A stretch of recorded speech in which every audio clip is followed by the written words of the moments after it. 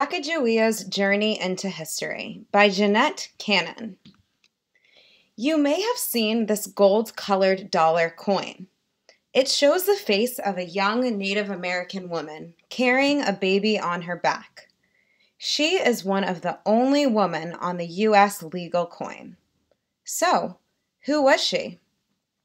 Sacagawea was a Shoshone Indian born at the end of the 1700s in an area now called Idaho. Her early life was difficult. Sometime between 1799 and 1801, she was captured by a group of Hidatsa Indians and taken away from her people. She was only 12 years old. By age 16, she was married to a French fur trader named Toussaint Charbonneau, who lived with the Hidatsa. Her adventures were just beginning.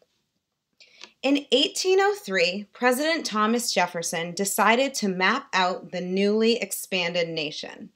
He sent Meriwether Lewis and William Clark on an expedition to explore the land.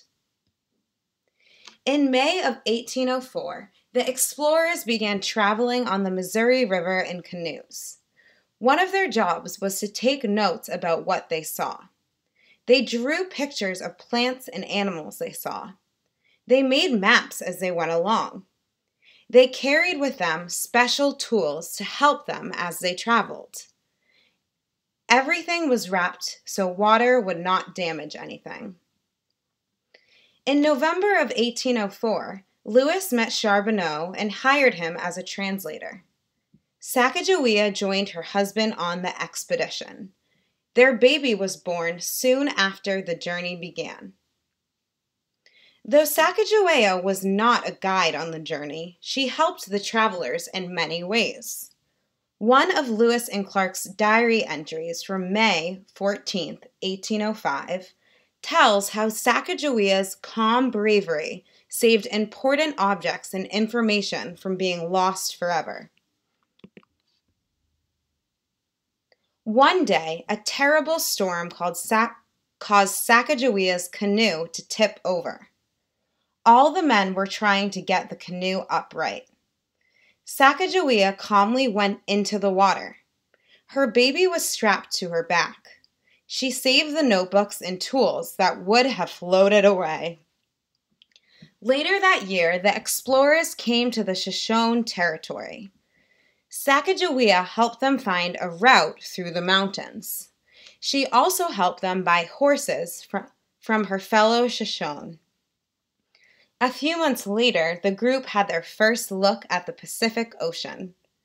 Before beginning the return journey, the explorers built a camp to stay in over the winter. In May 1806, a few months after they had started their journey home, the travelers met a group of Nez Perce Indians. Sacagawea helped the two groups speak to each other.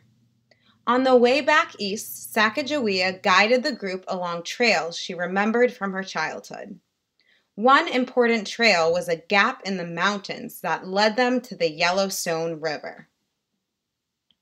The journey ended for Sacagawea in August 1806. People who traveled with her wrote about her cheerfulness and helpfulness. They all said she showed great courage. In 2000, 2 centuries after Sacagawea was born, a special U.S. dollar coin was created. It honors a brave young woman who helped explore a new nation. So there's an image on the right side of the packet, and the caption says, Lewis and Clark's winter camp at Fort Catslop is now a National Historic Park near Astoria, Oregon. Another image. The U.S. Postal Service issued this stamp in honor of Sacagawea in 1994. This is a timeline of some events in the life of Sacagawea. 1788, Sacagawea is born. 1799 through 1801.